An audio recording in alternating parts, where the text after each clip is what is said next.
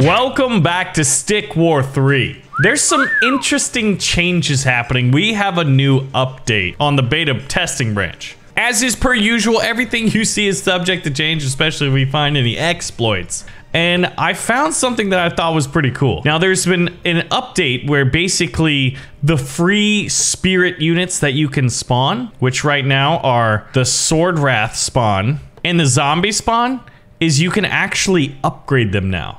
So what I'm gonna wanna do is, well, we're gonna get rid of the Tesla coil. What we need is some pretty solid units. I think zombies and archers is all we're gonna need. That and miners. And we might wanna spell, maybe light rage could be good, but we're not planning on using it too much. So maybe it would be good to have like a fallback unit because we're gonna have a ton of gold. So we need a very expensive gold unit that also doesn't cost a lot of crystal. Right? No, I guess we could have a giant. Why not? We might want one, but essentially how this is gonna play is we're gonna try to 3D print units for free. Blazing barbarians. Oh, biscuits. I hate blazing barbarians. We're gonna get one archer, one miner, and we are actually going to convert both of these guys to crystal. And with our first archer, we're gonna try to take the middle ground. And with our first batch of crystal, 100 crystal, we are gonna buy the zombie. All right, Mr. Archer, go to the middle. And then once we get this crystal, where is it? There's 50, there's 100. Okay, there it is, good. Oh, he pulled back. We're gonna get a zombie. So basically what this does is we're gonna be at level 1. So spawning a dead zombie, or spawn a dead every 5 seconds while holding the center tower. That seems reasonable enough. And then we're gonna wanna get these guys on gold so that we can start producing a decent economy. So now by holding this tower every 5 seconds, we should be pumping out a zombie. There it is. There's our first one. Okay, we're getting paid to print out units. That's the way I see it. Now we're gonna try to get both of them out. Oh wow, so at level 1, he's pumping out one dude every 5 seconds, right? So basically, they've got flamers. They got flaming archers over there, but I feel like, you know, that'll be easy enough. Now these guys, oh, this spawns a Spearton? I thought it was a Sword Wrath. Okay, that's juicy. That's what we want. And then at some point, we're gonna need another archer up here to help hold the line, and why not get two? So there we go. Like, this is pretty crystal intensive. Uh-oh. We might lose it. We might lose it. Oh, they retreated? Oh, that was really dumb of them. That was very dumb of them. Let's get a second archer up here and a few zombies just to kind of help hold this area. We got very lucky that at the end it was like, oh man, we're losing. So now we'll pump out a Spearton and a zombie. And these aren't fully upgraded just yet. All right, I think we can cut the zombies, but beating 3 fire archers is gonna be tricky. There he is. Oh man, the Speartons are so fast, but they're like ethereal units. You can kind of see them glistening and glowing. If this is like player versus player, you're like, okay, I gotta figure this out, right? So if we upgrade the zombie, because it doesn't look like this one can be upgraded. I think what would be cool is if you upgrade, like, if you have the basic level, you get a Sword Wrath.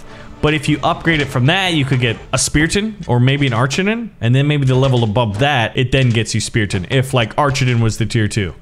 Yeah, but you see how we're like just rolling in gold right now? Okay.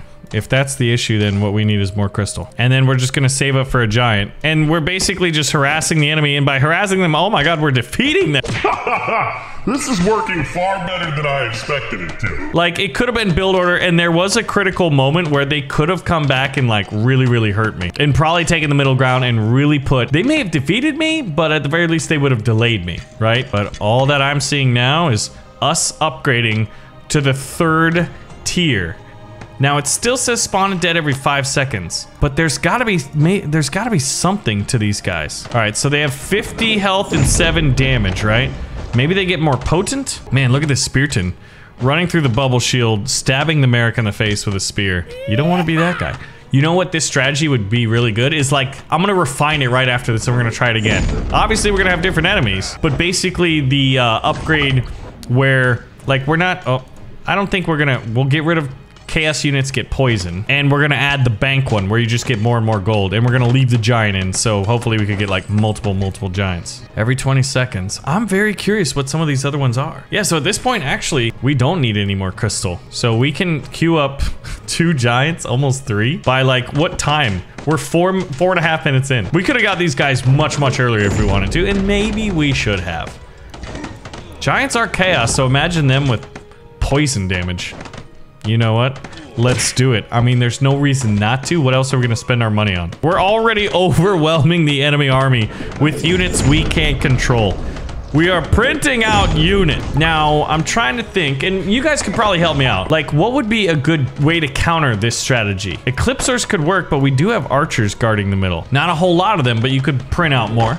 You could make more. And honestly, what we need for the next video is we need you guys to leave some challenges, some build order challenges for the next episode of Stick War 3. I can't spend my gold fast enough. All right, 1 Mississippi, 2 Mississippi, 3 Mississippi, 4 Mississippi, 5 Mississippi. The unit pops out. And he... Oh! What? Did you see that? We went from 50 health to 200 health to 400 health. It upgrades the zombies' health. They become tanks. I think they should visually look different too. Okay, the strategy is proving to be very, very dangerous and very, very viable. Now let's try to make it even better, doing the things that we just talked about. All right, where's that bank? Oh, if we get the bank, we take off vampirism. Yeah, so I think at that point, like, do you really want that? And we're using archers. Do we want fire arrows or maybe ice arrows? Well, to slow them down? It could be beneficial. All units gain 15% lifesteal. I'm gonna change it for fire arrows. No. Frost arrows to slow them down.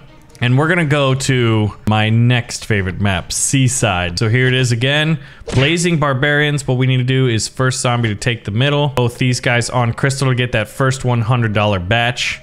And then after that first zombie, we'll go 2 miners and then another 2 miners.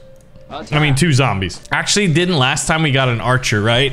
So if we lose this one, it's probably because we didn't have a more powerful unit. And also, like, you take the middle ground much, much slower. So maybe Sword Wrath would be a good way to complement this build. There's gonna be so many ways to do it. Okay, and we need to get going on that. And at this point, I feel like we're pretty good. You're on gold. Yes, you are. Fantastic. Yeah, and they've taken the middle with a fire archer. Okay, I canceled that. If we could take this without him dying to fire, then we'll be able to spawn the ethereal unit. Oh my god, and we're getting healing. Oh, they shouldn't have retreated again. Maybe the AI is a little bit too passive. All right, but I think 2 archers should be able to cover it. Should be able to help defend this long enough, right? Our first one's popping out about right now. We're gonna upgrade to tier 2, and then we're gonna wait just a wee bit here to get that archer. Gold's a little bit slow, but now we're gonna get the 20 passive gold from holding the middle. I say it's passive gold, but if you think about it, it's active gold. You gotta hold the middle. You gotta defend it. But I guess it also provides a little bit of a healing aura too. Whoa. These guys doing push-ups while zombies are dying in front of them. Okay. So in order to... What? Where'd that arrow come from? There was another arrow that was fired from behind the base, right? Are they on defense? Their miners are on defense, but nobody else is. That's super weird. All right. Yeah, but so the zombies, I don't know. The AI needs to be updated to counter zombies, but obviously, like, this is being designed, like, for player versus player testing. So it's gonna be far more dynamic. I wish... Oh, this is bad. This is bad. This is bad. We don't have a Tesla coil, but now my archers can kind of get in it, and we've got ice arrows, right?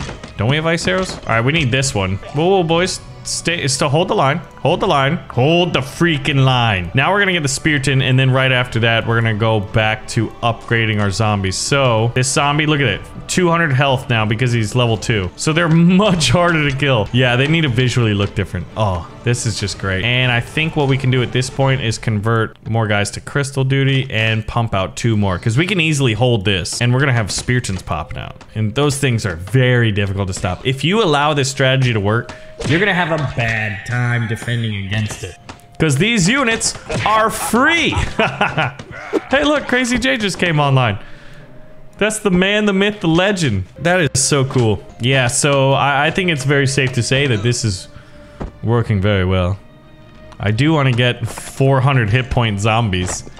I feel like we're like a necromancer who just found like a way to like give zombies so much health. Like, you know, basically make abominations. You have like regular zombies, and then through like dark magic or evolution and stuff like that, like you could create some of the crazier strands and types of zombies. Like, I don't even need my archers, man. They're just there to hold the 3D printer. I love it. I like how there's more impetus on like taking the center point in Stick War 3 versus, well, there was no middle ground in Stick War Legacy.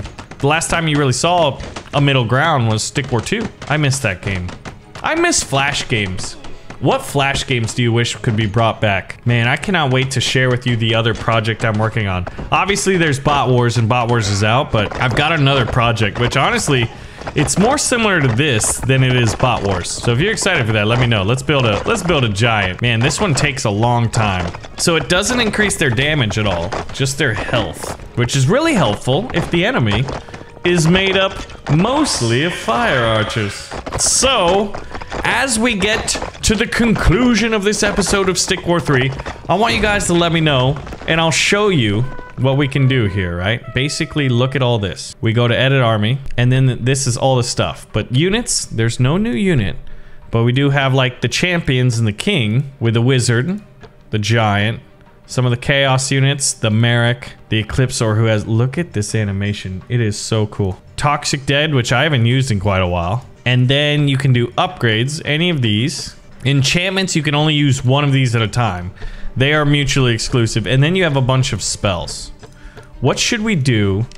What would be the challenge build for the next episode? Oh look, first win of the day reward. 100 experience, 1 to 3 common items, 1 to 2 uncommon items. What are these items? I think they might be these, but I'm not entirely certain. Oh, these are all locked. So I can give a red flag to customize it.